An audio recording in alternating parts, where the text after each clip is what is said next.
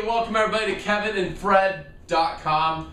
Here's the truth of the matter. I'd really like to say thank you so much for all of your feedback that you gave us on that survey. But the reality is we're both wearing the same clothes. We look the exact same way. And so you know that we filmed 2 of these in a row. And so rather than doing that, I will just say that that's awkward. Next week, I'll look forward to reading your responses. But hey, anyway, we're filming this Kevin and Fred a little bit in advance. And one of the things we've been working on, as we mentioned in last week's video, is that we're talking a lot around 2013 and creating business plans and putting things together. We've been talking about that a lot. But here's the deal. It's really easy to make a business plan and put a number out there like, oh, I want to close 36 transactions this year. Or I want to make $200,000 in 2013. It's really easy to put those numbers out there. The more difficult part of a true business plan, Kevin, in my opinion anyway, is actually determining what amount of lead volume, what kind of lead generation do you need to do, how many new people do you need to talk to in 2013 to actually hit your business goals. Yeah, that's at the end of the day, that's what it all comes down to. You got to have leads before you have any deals. You have to have the lead.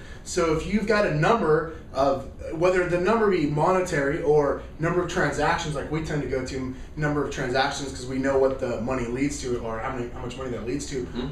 You have to start with how many leads do you need to get there. Correct. That's just it. You have to have a lead first. If you don't have a lead, you don't have a deal. If you don't have a deal, you don't have a paycheck. You don't have a paycheck, you got a new job. Well, and truly anything else is what sometimes you laugh at me, but it's airy-fairy. To go, I want to make 400 deals, that's airy-fairy. Who cares if you want to close 400 deals? I want to close 5 billion transactions next year and make trillions of dollars of money. But guess what?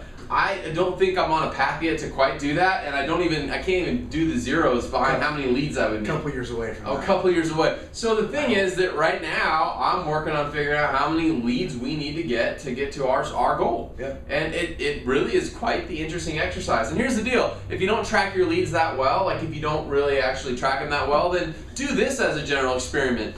Figure out how many people are in your database currently and how many deals you did this year. And then if you want to double it, then try to just double what's in your database. Or if you know you do 2 hours of lead generation every day and you're consistent with it 4 or 5 days a week and you want to double, then guess what? You probably need to do about 4 hours of lead generation every single day.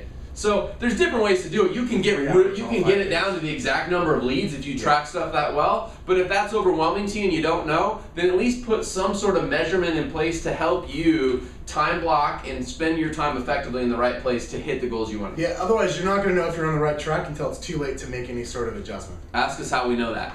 Anyway, thanks for watching Kevin and Fred. We'll see you back here next week in brand new t-shirts. Later.